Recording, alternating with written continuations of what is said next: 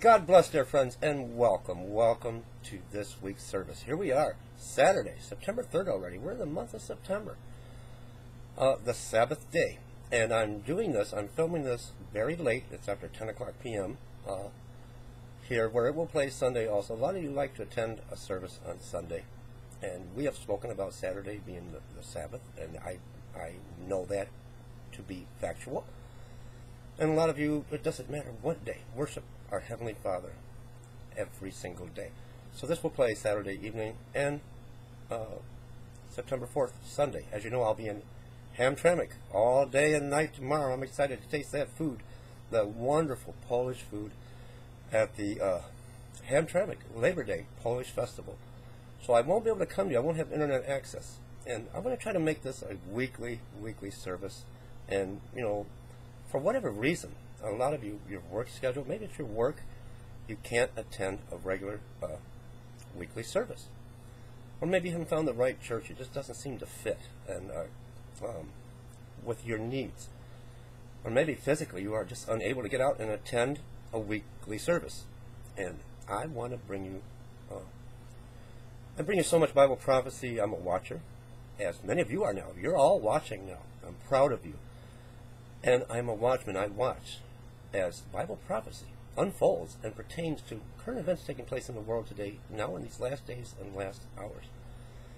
But I know, I don't believe, I know Yahweh, Father God, our Heavenly Father, has led my ministry in this direction, right here through YouTube, this channel, where I can reach as many as possible. Bring the lost back home to the Father. Bring the lost back home through repentance of their sins, repentance of their ways, and acknowledging that Jesus conquered the grave. He arose from the grave, and accepting Him as our Lord and Savior in these the last days, the last hours, the last weeks.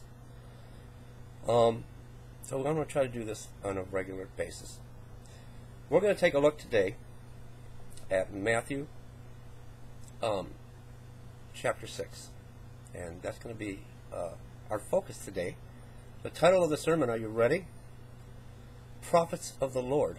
Only prophets spelt P-R-O-F-I-T-S. And marketing your ministry. Now, we're going to open with prayer, but before we do, I'm going to propose a question to you.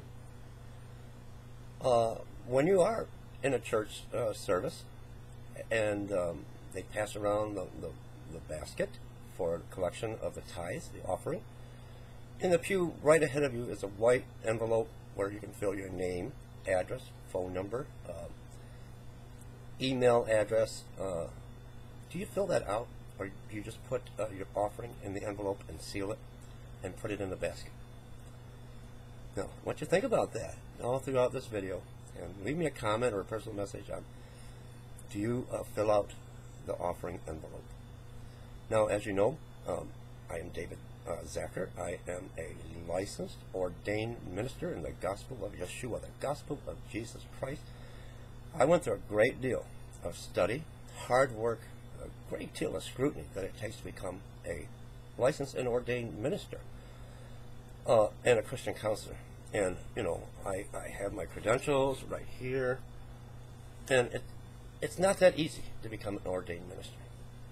Okay, what did I just do there? What did I just do there, friends? I boasted on my accomplishments. I boasted on the hard work I put in, the hours and the study and the time and the scrutiny and the background checks and what it takes to become a minister of the gospel of Jesus Christ. When I should be boasting on our Heavenly Father and boasting on the good news that Jesus died on the cross at Calvary, took your sins to the cross so you could have eternal life with Him through salvation. Do you see where I'm going at with this? You see where I'm going? Okay, we're going to begin. We're going to open up with prayer. And I ask that you bow your heads and pray with me. Heavenly Father, I ask that you bless this ministry, that you use me. Use me, Father God, to bring the lost back home. Use me, Father. Use me to bring the lost back home to you, that they may repent of their sins, repent of their ways, and accept Jesus as their Lord and Savior. I ask that everyone viewing this service today, that they feel the presence of the Holy Spirit and a blessing fall upon their lives. This I ask in Jesus' precious name. Amen. Prophets of the Lord, and marketing your ministry. Let's take a look real quick at Matthew chapter 6. Okay, we're going to do a little study. I lost my place. Here we go. Now, right now it's raining and storming where I'm at, where I'm bringing you this. So the lightning is flashing, the thunder is cracking, so I hope I don't lose my connection. Matthew chapter 6, verse 1. Be careful not to practice your righteousness in front of others to be seen by them. If you do, you will have no reward from your Father in heaven. Let's look at that. What is Jesus telling us here? Be careful not to practice your righteousness in front of others to be seen by them. If you do, you will not have your reward in heaven. Try not to be boastful and a braggart. Now, this goes both ways. This goes to the clergy, the pastors, the ministers, and it goes to the congregation. It goes to you. Don't be boastful. Try to be humble. Try to lead a humble life. Listen to what the gospel has to say. And if you are a pastor, preach that word. Don't boast about yourself. Don't boast that I don't know if it's still on the air, Late Night with David Letterman or what's the other guy, Jay Leno. I don't watch TV anymore. But don't say, hey, I'm going to talk about this and that. I'm going to be on the Tonight Show. That was with Johnny Carson. That's going way back. But David Letterman, don't be boastful. Don't be boastful. Talk about, I'm going to be on a television show talking about the good news of salvation, and in these end days trying to bring as many to the Lord as I can. Just don't brag on yourself. Don't brag on yourself. So when you give to the needy, do not announce it with trumpets as the hypocrites do in the synagogues and on the streets, to be honored by others. Truly I tell you, they have received their reward in full. But when you give to the needy, do not let your left hand know what your right hand is doing, so that your giving may be in secret. Then your Father, who sees what is done in secret, will reward you. So when you give to charity, don't announce it. Don't get on the street corner and sound the trumpet. Look what I did. I took a day off of work, and I worked all day feeding and clothing the needy. Don't brag upon yourself. Do what you do. Do it for the Lord. And don't bring attention on yourself. Okay, Matthew 6, verse 5. And when you pray, do not be like the hypocrites, for they love to pray standing in the synagogues and on the street corners to be seen by others. Truly, I tell you, they have received the reward in full. But when you pray, go into your room, close the door, and pray to your Father who is unseen. Then your Father, who sees what is done in secret, will reward you. And when you pray, do not keep on babbling like pagans, for they think they will be heard because of their many words. Do not be like them, for your Father knows what you need before you ask Him.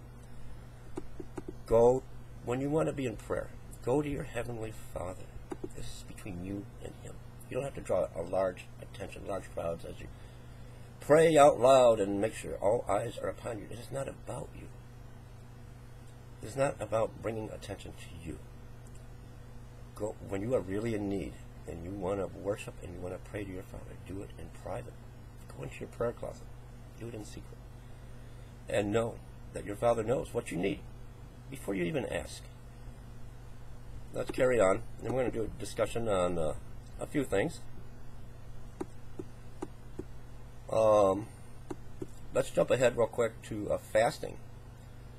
Matthew chapter 6, verse 16. When you fast, do not look somber as the hypocrites do, for they disfigure their faces to show others they are fasting. Truly I tell you, they have received their reward in full. But when you fast, put oil on your head and wash your face, so that it will not be obvious to others that you are fasting, but only to your Father who is unseen. And your Father who sees what is done in secret will reward you. You don't need to bring all the attention upon yourself. If you are fasting, you don't need to make a face like you're so hungry and you're doing this. Don't draw the attention on yourself. No one even needs to know. Only your Heavenly Father needs to know. You need to be humble. Treasures in heaven. Matthew chapter 6, verse 19. Do not store up for yourselves treasures on earth, where moth and vermin destroy, and where thieves break in and steal. But store up for yourselves treasures in heaven, where moth and vermin do not destroy, and where thieves do not break in and steal. For where your treasure is, there your heart will be also. The eye is the lamp of the body. If your eyes are healthy, your whole body will be full of light. But if your eyes are unhealthy, your whole body will be full of darkness. If then the light within you is darkness, how great is that darkness? No one can serve two masters. Either you hate the one and love the other, or you will be devoted to the one and despise the other. You cannot serve both God and money. And we're going to talk about money. Now, I see it a lot lately, right here on YouTube. And it's not just ministry. It's people that are making videos regarding all sorts of topics. And it is a lot of work.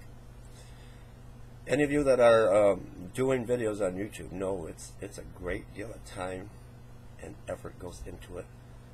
You don't do it usually in one take. You get halfway through a video and you start babbling incoherently, or it doesn't make sense. You got to start over, or your dog barks, or your wife comes in the room, or the kids are running through the house, and it's very, very, very time-consuming and diligent, hard work. But I see PayPal buttons, donate buttons on the YouTube channel. Now, when it comes to ministry, it is a lot of work. It is a lot of work. But I don't think we need to put PayPal buttons up where people can donate. I think if the ministry is serving you well, and you have the means to donate, that it could be done privately in a personal message. I don't think our focus on the ministry should be about marketing our ministry and money. Well, I gotta, and I always say that about selling items on our channels too. And we don't need to market the word. We need to deliver the word freely. It is a lot of work. And I think if the message benefits you, if the ministry benefits you, then if you are able to give, it should be done freely. It shouldn't be pressure. It shouldn't be. We shouldn't focus our ministry on financial gain. The gospel should be delivered freely. The word of salvation, and it is a lot of work. But I kind of frown on PayPal buttons up on your YouTube channel. If you have a website and you have a PayPal button, that may be okay. But don't make the focus. It does take a lot to do this, but I wouldn't focus on the marketing aspect. We have ministers today and evangelists. They're flying in, and what's your opinion? They're flying in private jets around the world with bodyguards, and they're staying in the most luxurious presidential suites, and they're driving the finest of cars and living in mansions. And couldn't that money be better spent on the homeless, on the hungry, on the needy, the starving children in Somalia, the people that are struck with the floods and the devastation of the earthquakes, and now we had the Hurricane Irene, and putting money into that effort and living that type of lifestyle. Should a pastor, I believe a minister of the gospel, should be humble and live a humble lifestyle. The main point is the focus, I don't think, should be on the marketing aspect of the ministry. Don't brag that, look what I've done, Bible prophecy, I'm going to be on David Letterman's show. It shouldn't be about, I'm going to be on David Letterman's show to bring as many people to the Word, to the Lord, and bring them the word of Jesus Christ and the gospel of Jesus Christ. I don't think the attention should be focused on us. And we have prophets that prophesy, and I'm going to touch on that. And I don't want to mention names. I do want to do a video on this later, though. Whether the Lord spoke to them, and there's going to be a major, major, major earthquake, and it's going to come on people of fair skin, and then we have an earthquake happen, but it's not like a 9.0, not like Japan. And then all of a sudden, prophecy fulfilled, and I think that's wrong. We're drawing attention to ourselves. And what is your opinion on that? What is your opinion on kind of making prophecy work? And we're booked in advance for the next 6 months, and we're getting quite a good paycheck. So that's what today's sermon is about. Leave me comments. And did you fill out that envelope, or did you just put your offering in and anonymously? Because only your Heavenly Father knows. And what do you think about your YouTube ministry being profitable? And should PayPal buttons be on websites, even those that are for bringing you news and things about HARP and conspiracies and trying to profit from your YouTube channel? Food for thought. Leave me comments. I love you. God bless you. And I'll be in Hamtramck tomorrow, and I'll be thinking about you with pierogies and stuffed cabbage. I love you so much.